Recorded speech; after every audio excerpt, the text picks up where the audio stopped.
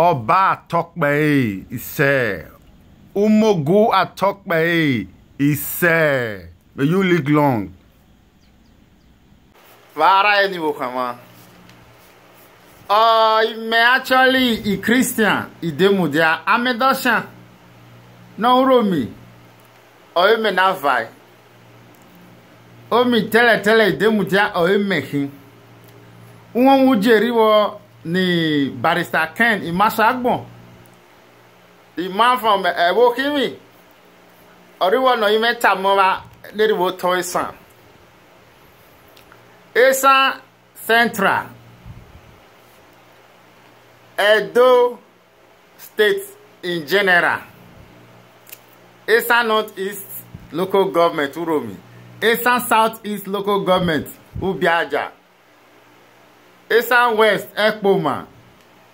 Edo North Auchi Variwe Ayometa Notanama Re Azenovade na choi governor. Vukbenovade 2024 Nivaro Muja Benada Mie Okichona Zay no a Devosa de Avenue no Rulwa Edo State as governor. Ge Variwe Huya Ge party naturally Labour Party Papa Mama Pikin Madam presidential candidate Peter Obi on the party ni or Adaro Muja. If you want nerivi diaspora nerivi ebole boribi. Oni won Jenny Kenneth lmasuagbon jewena. O meta mawariwe oni the support no se benada mie. Magisabo mwedo won. Ono gbeana o build the structure over the years.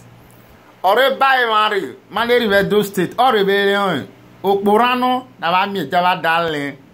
Oyoria na vale o acho Barrister Kenneth lmasuagbon aka the rice man. Ono pe ani malemi ge evu pe agba o arizemale. If you manya ke Christmas ono pe ano dizemale gbovade. Ono pe ana acho Barrister Kenneth lmasuagbon. O eki dagbare yan da ba hun awowo ni ba cho no va ro mujavi Labour Party. Ono agede sabo Edo State governorship aspirant no vade na Okichoni ma je ni ma rebe je. No do mi ma fa. Oda yo ari woni city as governor ni. Iwo kama pa kai ho. Ge odi mesho ori yobo ni ene yugborebe. Iyobo ni asabo mi several hasa. Ukpo mi tresiki ari wo. Benada mi ekisabo yugbo. Eki remi ko oki generate. Ake a produce them in those states. Oya gerebe adare anole munori. Oda varo le nivaro muja niva nominated as governor of Edo State. Ge insecurity. Nada miege abama binema. Mayesa boy yugbo. Mayesa boy yogo. Every day han. Alusana chai Fulani herdsmen. That disturbable. Agbonewa vi weke ugbo. Weke we. Ayeda miende mina. Parlement va se na woni position ni as governor. O dar rigo no so we kekpa. O dar make sure ha me va ye gbin na wa ye gba ba wa ye gbi o wan. Every pe o re lo na mi na. Ni marebe killing ono pe na cho ize man. Ize the rice man. Not the way killing on. O dar meta mava. Re o evade o viva rebe. Ekpo ma people a viva. Urobi people are viva.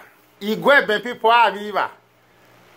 Irua people are viva. Auchi people are viva. Nivaro muja Edo people are viva. Nivaro muja.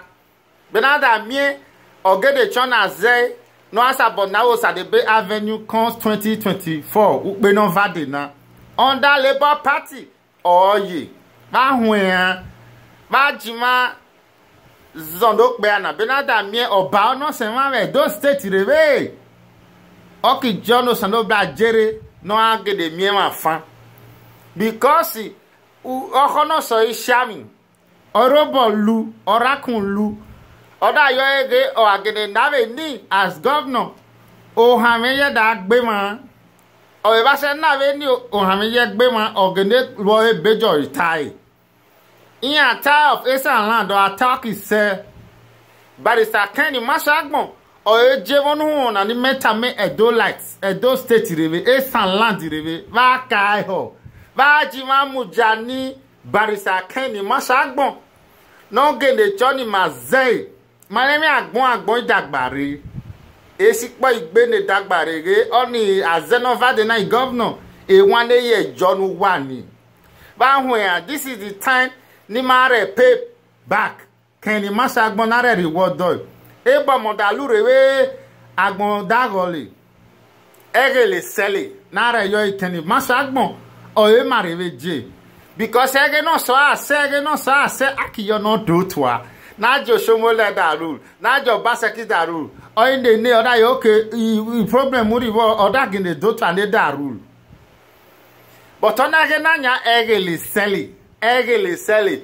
Barrister Kenny lmasuagbon o e yo metanu oni won uje na mara ge o e wi barewe o enere wo to san enere wo to edo enere we wo lebo ge ba hwen abaro le gave again Mujana no every governor of Edo State every day every kimera be bambelon ono yana oki reduce oyeda jaboni he he may actually Christian idemudia from Amedoshan.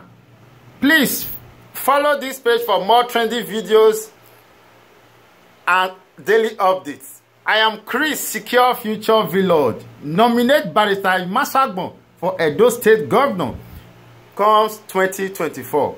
Thank you, my viewers. Comment and share so that Facebook will recommend this video to others and it will go viral. Thank you, my viewers.